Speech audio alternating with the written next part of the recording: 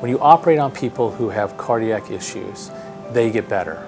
Their heart gets better when they leave the operating room, and they get better when they leave the operating room. And you can take somebody who's really at death's doorstep and provide them with longevity that is just remarkable. My grandmother, at the same time when I was a resident, had to undergo heart surgery. And my grandmother had always been a very active part of her community and was slowing down. And we thought at her age, it was just old age for her. And what it really was is she needed heart surgery. And my grandmother's still alive 25 years later. And it really profoundly spoke to me the power of cardiac surgery, of restoring somebody to a normal life. I love being a doctor because I get exposed to people of all walks of life.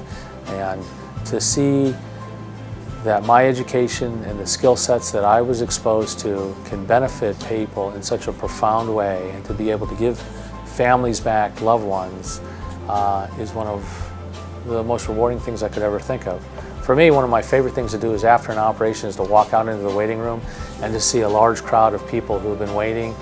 And it really speaks to me about the significance of who that person is in that operating room when I walk out and I see their family and their loved ones there, and can then tell them everything went perfect. And to me, that's just exceedingly gratifying. There's a house I pass on my way in and out of work every day. And there's a gentleman in his 90s who I operated on 5 years ago.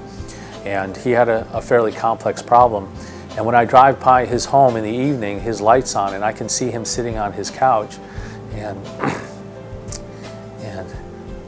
for me, it's probably one of the most gratifying things for me to, on a couple times a week, to see him sitting there. It's the best part of my job, is seeing people who